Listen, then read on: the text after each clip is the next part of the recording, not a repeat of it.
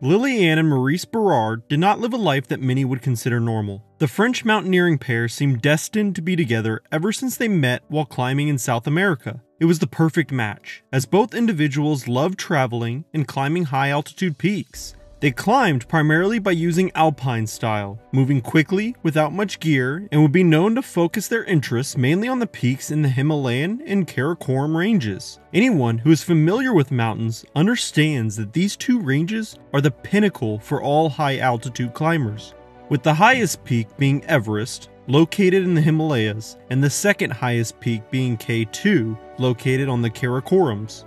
Today, we will focus on the latter just mentioned, the Karakoram range, but more specifically, the Savage Mountain, K2. In 1986, Liliane and Maurice Barrard would scrap together just enough finances and travel to K2. This is their story.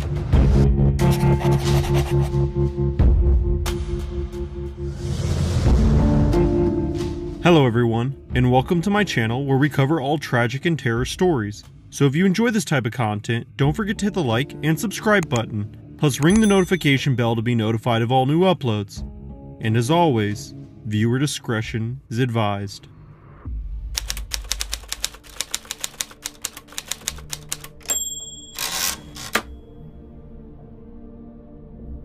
K2. It is said to be so mystical to climbers that once one sets their eyes on its beauty, they won't be able to forget her.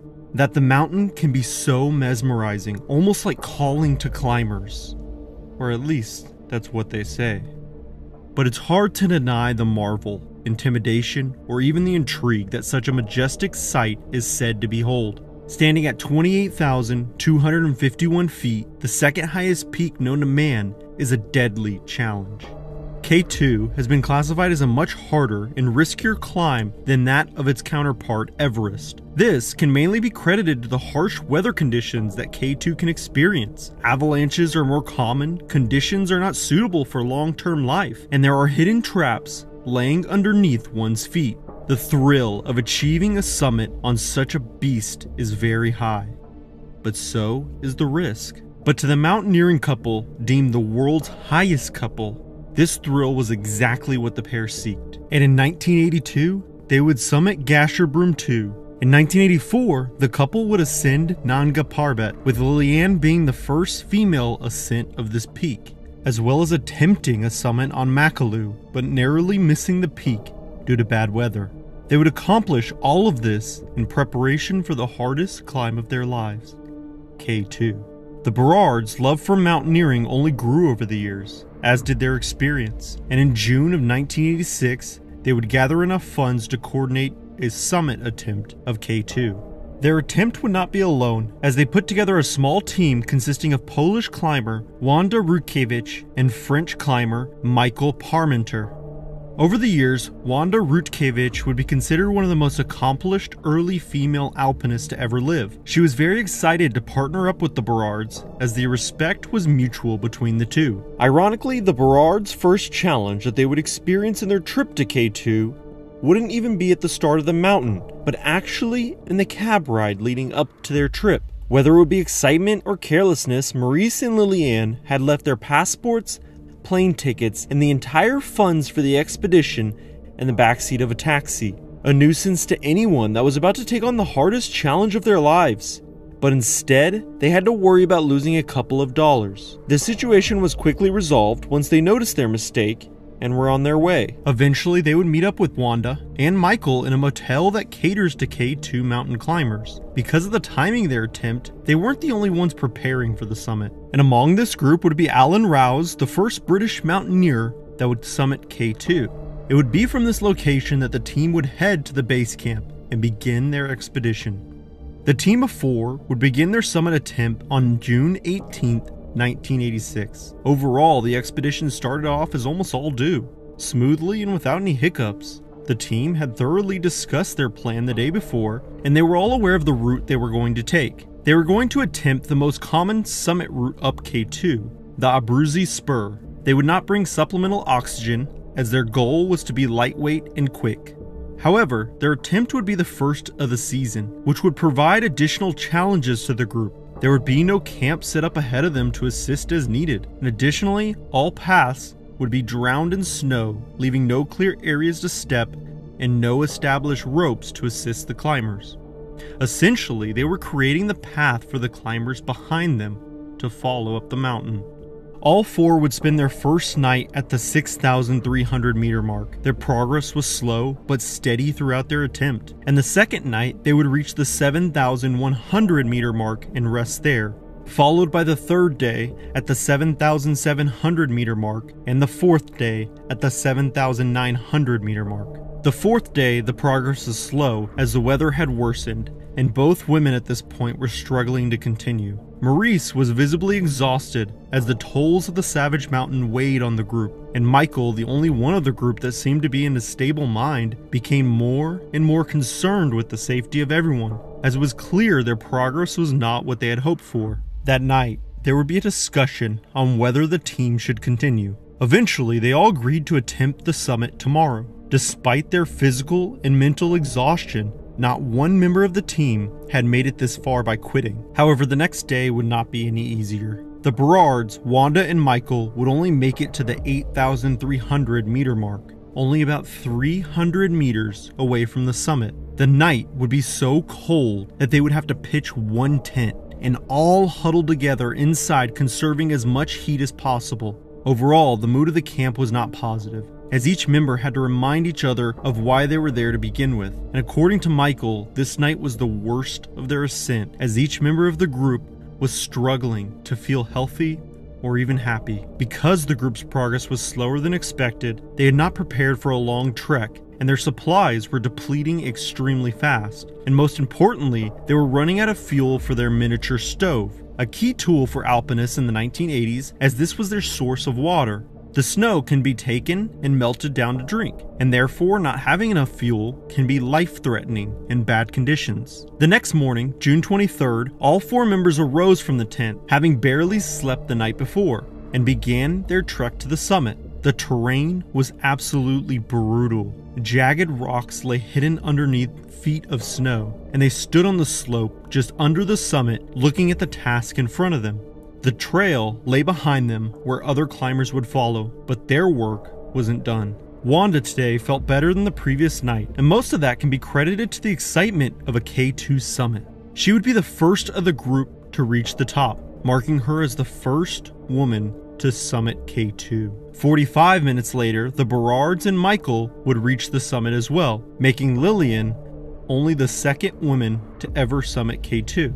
A historical moment for both of them, as they wrote their names in the history book. The weather could not have been more perfect that day, and there was no wind, and the skies were clear, providing a beautiful view of the landscape. The mountain had finally rewarded them for their persistence, and Michael would later say, "I felt like I was on the beach, because the weather was so nice." Just as the group had climbed up, they must now climb down. However, the Barrards' health seemed to be worse than the day before, so much to the point that they were slowing down Wanda and Michael, and just as quickly as they had summited, they returned to the 8,300 meter mark, where the Barrards began setting up camp for the night. Wanda could hardly believe what they were doing. She knew the team needed to get off the mountain. An unspoken rule in the mountaineering community at that time was that after you reach the summit, you descend like your life depends on it. This was to avoid all potential risks, not just with the mountain, but one's own bodily health. But despite their efforts to convince them, they set up camp and settled in for the night. They had just used their last bit of stove fuel, leaving nothing left. Michael and Wanda were both terrified at this point and feared for their lives. So much so that Wanda resorted to taking sleeping pills just to take her mind off the situation. They did not agree with the decision making of the Barrards, but were unable to oppose it. They wanted to move, and fast. Nobody slept much all night. The team packed up on the morning of July 24th and continued their descent. Michael would lead, followed by Wanda, and then the Barrards. Because they had no fuel, it was discussed that they needed to keep moving until they reached camp or other climbers that had supplies before settling in for the night. And each individual was feeling the harsh effects of a prolonged stay on the mountain and began to focus solely on their own survival. Wanda would later state, "I was the only one who could help myself at this altitude. The weather began to turn for the worse as their time was running out. Snow began to fall, and winds could be heard howling to the sky, and visibility worsened by the hour. Michael made steady work off the mountain, creating a footpath to follow so it was easier for the team. But the Barrards were slow, really slow, and Wanda lagged behind with them for a while, but eventually would catch up to Michael. Turning around, Michael and Wanda could see the Barrards' silhouettes in the distance. They were not left with many options as they watched the small black figures move against the bright snow. They could not slow down. Wanda and Michael managed to make it to camp, 7,700 meters, where they were greeted by an Italian expedition. In terrible shape, they both warmed their bodies as they replenished their strength. The fierce wind was brutal when combined with the snowfall, and visibility continued to get worse as time went on. All they could do was pray that the Barrards would arrive at camp in a few hours. But when they failed to make it to camp, there was little that could be done. Little hope was kept as the mood at the camp began to turn sour, and eventually the morning had passed, and it was time to move on. Conditions were increasingly difficult to manage as a decision had to be made, to stay and wait, or to descend. At this point, Michael was hoping somehow that the Barrards would make it, but others in the camp were not as optimistic, and ultimately Michael would stay and wait, while the Italians and Wanda descended to escape the conditions. They left behind a small radio for Michael to use as a last resort, and with one final word of encouragement, they left camp, desperate to get off the mountain. As Wanda and the Italian climbers descended, things did not get any easier, and there were small makeshift camps along the way left by other climbers, but ultimately their destination would be base camp.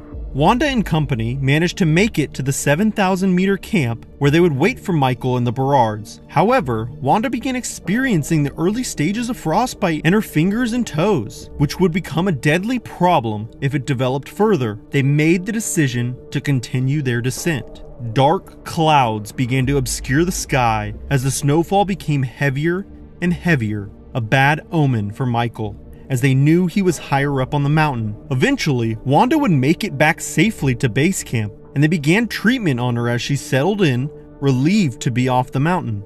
She was exhausted, and her frostbite had developed to the point where she was unable to do simple tasks. But her attitude surprised some, as she was cheerful and couldn't stop smiling. Her companions' whereabouts were still unknown, but understandably, she couldn't be more relieved.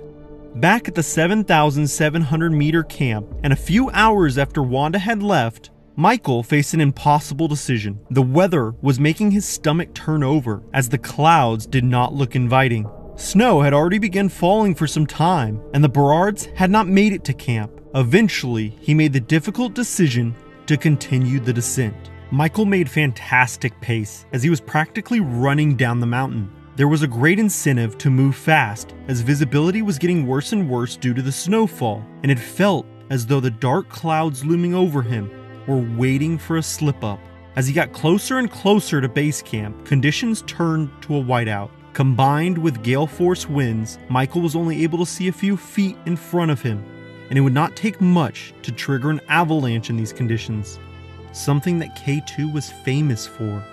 He descended for hours, each step praying that there was firm snow underneath. And it would be very easy for Michael to make one fatal move off the path and into darkness. Visibility had gotten so bad that around the 3,000-meter mark, Michael was unable to continue on his own for fear of stepping off route. Luckily, the radio that was left behind came in handy as he used it to call for help. And with the help of directions from base camp and a few landmarks he had stumbled upon, Michael was able to navigate his way through the remaining descent.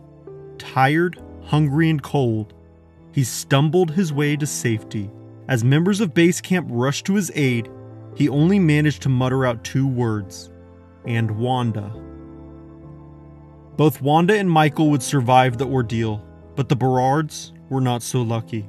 The most likely scenario is that they were caught in the storm, fell off path, and collapsed from exhaustion.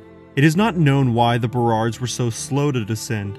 Michael and Wanda would both later admit that they were too caught up in their own thoughts to pay much attention to help. Liliane's body was found a month later by a South Korean team in a snowfield at the 5,330-meter mark. Maurice would not be found until 1998, 12 years after the ordeal, on a glacier above base camp. Both are now buried at the Gilkey Memorial. Liliane and Maurice were lovers that died following their passion together, two of the few victims that K2 has claimed. This story serves as a reminder to all those that dare attempt to summit the savage mountain.